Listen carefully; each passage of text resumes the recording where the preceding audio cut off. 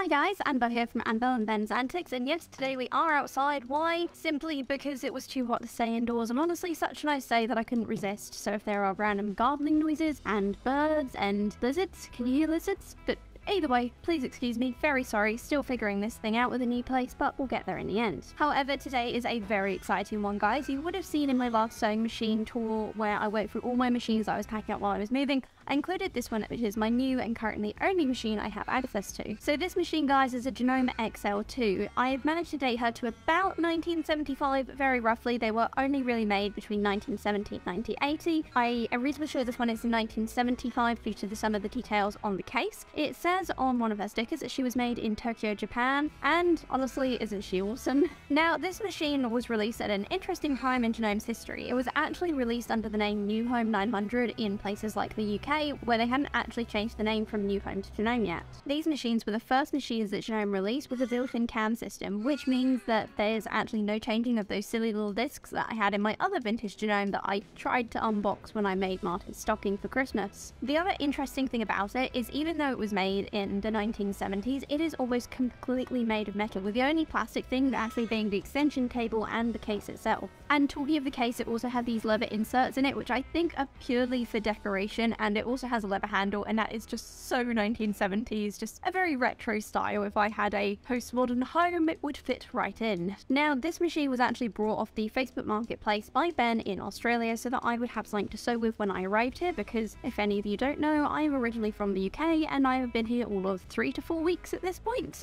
We actually did heavily debate on getting a brand new machine, and there was actually a Singer industrial grey one for sale at half price in a big sewing store over here, which we did look at several times, but after reading all the reviews, it just didn't seem like my cup of tea. Thing is, I just really like vintage machines, and my main machine has always been a Janome, so when I saw this one come up for sale on Facebook Marketplace, I sent it straight over to Ben and we jumped at the chance to grab her. And sadly, because it was a present, Ben will not tell me how much he paid for it, though I don't think it was that much, but I have to say that just by browsing the Facebook Marketplace, I think second-hand sewing machines are a lot more expensive over in Australia, considering all the free ones that I got in the UK, or the ones I picked up for like 20 bucks. Definitely don't think that'd happen over here anytime soon. However, when Ben went to pick it up, I did ask him to have a conversation with the person selling it just about the machine's history, because I always think it's a little bit interesting to kind of record the history of these machines. And essentially, the lady who was selling it, this machine belonged to her grandmother, who had sadly passed away, which seems to be a very common story with nearly all of my machines that I have managed to acquire, is that the grandma sews and had all these fancy stuff, and the next generation down just didn't really want it. Her grandma was originally from Australia and actually brought this machine in Oz. She then actually immigrated to Sweden for quite a few years, and this was one of the few things she took with her before eventually returning to Australia to raise her family, and that's where it's been ever since. So this machine has also travelled internationally, which again seems to be a very common occurrence for machines that are kept in good nick, as they seem to have gone all over the place. Now, this machine is actually quite unique. One of my favourite features of it is that it stores all of its feet in this top compartment just here, which I've never seen before, and I think it is a genius idea that we should definitely be using on modern machines, because it is way easier to grab the feet out of here than it is to fiddle around with this thing that's in front of the bobbin, and it's just a massive faff. Talking of the bobbin though, this machine actually has a see-through plate so that you can see into the bobbin for when you're changing it. This machine actually has a front-loading bobbin, kind of similar to the design that Benita uses today. Janome clearly didn't stick with this, which is a shame, because personally front-loading bobbins I actually find easier to use, but it's personal preference. I suppose there must be a reason they went with the top ones, and that's because more people like them. All the feet are kept in this top compartment in unique shaped slots so that they don't roll around and get all mixed together. This is also really handy because it means that everything has a place, and it's just good. I really like it. I can't emphasize how much, if I ever have to design a sewing machine, this feature is definitely going in. I also can't emphasize how heavy this machine is and how surprised I am by that. I mean, it's not on the same level as like my Victorian cast irons, which just need a whole other category all to themselves, but it's certainly not light to lug around. And if you need even more room when traveling, the top of the case here actually comes off, and you have these storage slots in the top. You've got some pokey up reels for bobbins, you've got a couple of things in here that I've just chucked in, some of it original. I haven't really gone through this machine yet, which is the whole point of this video. Again, quite a unique feature in a case that I can't say that I've seen before. Absolutely perfect for bobbins, thread, and whatever else you want to fit in there. Though I have to say, the one thing this machine seems quite short on is bobbins. Thankfully, I'm fairly confident that a modern day Janome bobbin is going to fit in this absolutely fine, but if it doesn't, I only have 2 to work with. It'll be fine. Talking of interesting things it comes with, some of the feet that it comes with look very interesting. Now, I've actually managed to find a online downloadable manual for this sewing machine because unfortunately it didn't come with its original paper one, and we're going to go through and have a look at what everything is. This manual though is about 60 pages long, and I've got to be honest, I don't really want to read it cover to cover, so we're going to flick through and find the interesting bits. So I am just reading through the manual, and it was like, oh, you can get instructions how to do all the stitches on the machine itself, and I realized that where the feet sit, if you put down the first one, there's actually a list of all the different stitches and all the things you need to use them. You have what tension, you have where the dial should be set, you have what foot you should be using, and honestly that is genius and I really like it. I've never seen this on a machine before. Again, if I ever design a sewing machine, I think I would definitely include this because it is just so handy to have and means that you are never going to lose it. Okay, so feet that come with the machine. For A, you have your normal everyday sewing foot, which is currently on the machine itself. For B, you have this, which is an applique foot, which I've never used before, but I'm very excited to give it a try. For C, we have a cording foot, which I think is really cool. Again, I've never actually used one, but it looks interesting and I just read the instructions for it and it doesn't seem that hard. D, we have a button sewing foot, which I feel like I have owned one of these for many years and again, just never used it before, so it'll be interesting to give this one a go. And to go along with the button foot, we have E, which is a buttonhole foot, which has to be the most unique buttonhole foot I think I've seen. It's actually got metal runners on the bottom as well, which is kind of cool. Certainly nothing like the modern day long ones that you get, but I suppose it's got to work somehow. F is a nice easy one that I am very familiar with. It is a rolled hemming foot. Quite a small one as well, so I'm not sure how it's going to go with larger fabrics, which is what I tend to use, but it's still handy to have and we'll figure something out for it. G is called a tricon foot, which I have neither used nor heard of before, so yeah, anyone want to tell me what this is? For H, we have a zipper foot, and I actually think this might be an invisible zipper foot. Just looking at the indents, it's a little bit different to any of the zipper feet I've used before, and if it is an invisible zipper foot, I am very excited because I love invisible zippers and I normally just do them by hand or in a bit of a weird way that everyone always tells me off for because I've never bothered to buy one. Next we have I, which is my favorite foot, which is the overlooking or over edge foot. This one looks way more sturdy than the ones that I got with my modern day Janome, simply because the metal is like super thick, and in the modern day ones they're actually made of wire, and I have a real habit because I sew such thick fabrics of that wire bending out of shape or breaking quite easily. This one looks like it's going to work better. I am intrigued to see if it does, so we shall see. So I actually thought this was a ruffling foot when I first saw it, but according to the instruction manual, J is actually a basting foot, which I have seen variations of this in the past, and again, never used them. I think I have some on my older machines. I don't understand why you wouldn't just use a normal foot basting rather than this. This looks like it's got a bit more power to kind of speed through things maybe, so we'll see. If anyone has any experience using these, please let me know in the comments down below. Maybe I've been basting my stuff wrong for years. If so, I will happily admit my mistakes. For K, we have a chain stitch foot, and when I read that, I immediately flicked through the manual and realized this machine can do chain stitch, guys, and I am really excited about that because I want to try it out. But if you can make an entire cosplay just using chain stitch, oh, I hope so. Now that's an idea. L is a chain looper, which I again have never heard of before, but looking at the instruction manual, it looks like you use this to create the chain stitch. So we're going to have a play around and see if this one works. I also just love the fact that in 1975, they were making machines that could do straight stitch normally and then the old-fashioned chain stitch as well. Like, it's just a really good idea and a unique feature that certainly I've never seen on any modern day machine. So for M, we have a quilter, which I think is basically just a measuring bar. I've got a few of these with my other older machines, but I've never actually had a chance to use them, so maybe we'll have to whiz up a patchwork quilt just to get some experience with this. And for N, we have this weird little thing, which is a blind hem stitch guide, so that's interesting.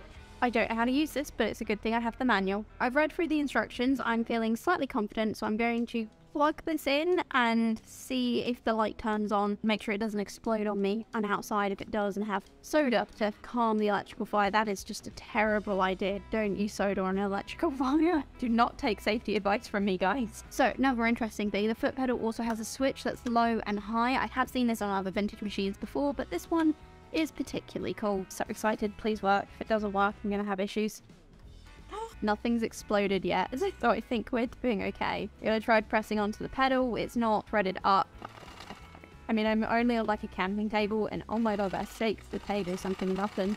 Seems powerful though. Okay, we can make this work. Really annoyed I don't have any like sewing machine oil. I'm gonna see if I can get some tonight so I can give her a proper clean up. She's not too dusty. That's the good news. A lot of these times with these machines, they haven't been used in so long, they're just kind of disgusting. She looks like she's had a few stitches.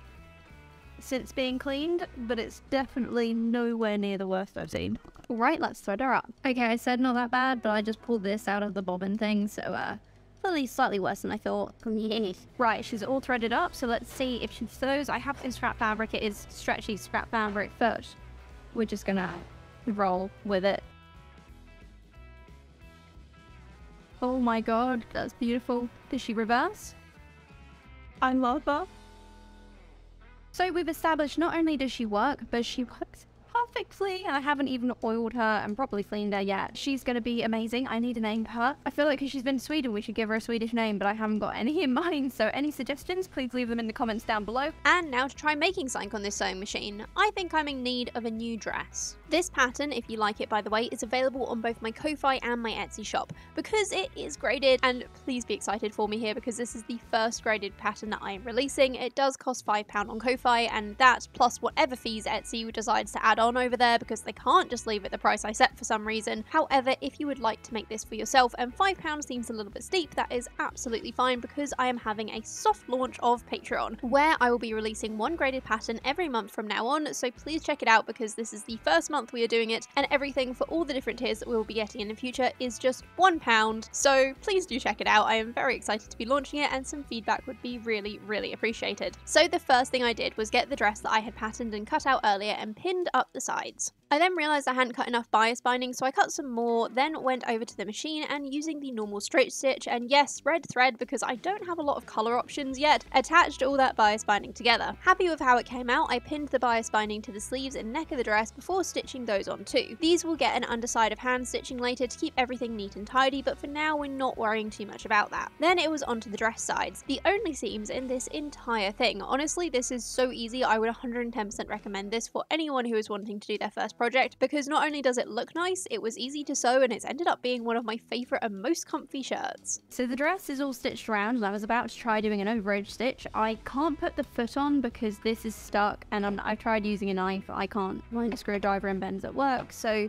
we'll change it later. I think I can do an overage stitch with this, it's just not going to be amazing. I also ran out of bobbin thread, which is fine, gotta try winding it sometime. Oh my god, this thing is rusty as... It's not nice. It works clearly and we're going to have to use it. I am going to take one of these bobbins with me to the shops this evening, see if I can just make sure that the Janome bobbins like fit and will be the same, because really I don't want to be using something that's covered in rust in my machine. It's not ideal. We're going to use it for now and see how we go. So we overlocked using a basic zigzag, which is actually what the instruction manual recommends for knits anyway, so yay! Apparently we're doing this properly for once, and honestly it turned out great. Oh my gosh guys, some of you might know I was super sad to not be getting a vintage Benina, as I tried to buy several and they all fell through, but honestly I couldn't ask for more with this machine. And then it was just to pin and attach the bias binding around the base before I could relax and hand stitch for the rest of the day. And while I get on with that, let me tell you a little bit more about my Patreon launch. Firstly, if there is anything over there that you want to see, please let me know. Leave it in the comments down below. I am more than open for ideas and would love your suggestions. Ko-Fi won't be going anywhere, and if you leave a donation over there, your name will still be embroidered onto my next project, and for just $1 you can get that with Patreon too.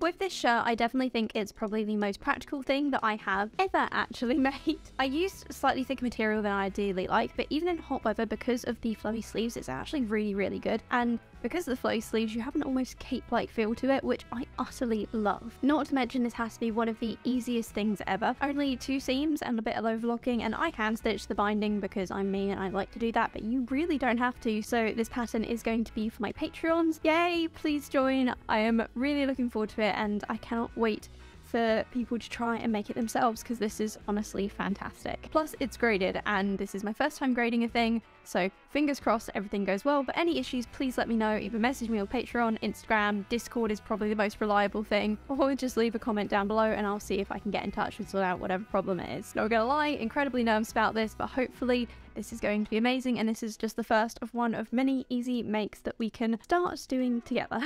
Yay! Okay, so my final thoughts on this sewing machine are simply amazing. I'm not even joking, I think this is one of the best machines that I actually own, and even when I get my fancy Janome back, this one is never going to be packed away. It is perfect. I had a little bit of trouble with the bobbin at one point, but I think it's just a little bit sensitive to cheek thread. Typical of me that I get a machine that only likes to eat the expensive stuff, but I think this is going to do me well. It's going to be perfect for cosplay, it's going to be perfect for making clothes, hopefully it'll be perfect for quilts as well. I'm sorry we didn't get to see more of the different stitches on the feet, but I think I'm going to experiment with them as we go once I've oiled everything up and actually loosened into the screws that need to be loosened. Otherwise, please like this video if you enjoyed it and subscribe to see more. I post videos every Wednesday, which is cosplay, vintage sewing and vintage sewing machine related content. We're probably going to be leaning into the cosplay quite heavy this year because I have plans, but that doesn't mean the other stuff is going to be taking a back seat. If you want to see more of my collection of vintage sewing machines, I actually recently did a whole tour where I was packing up all my machines while I was moving so that you can get a glimpse of them even if I'm not running through them. If you want more detail, I have a whole playlist of me unboxing various machines because I have a problem. So do check those out. The links for the Patreon and the pattern if you just wanted to get that instead are all in the description down below. And until next time guys, have a beautiful day. Bye!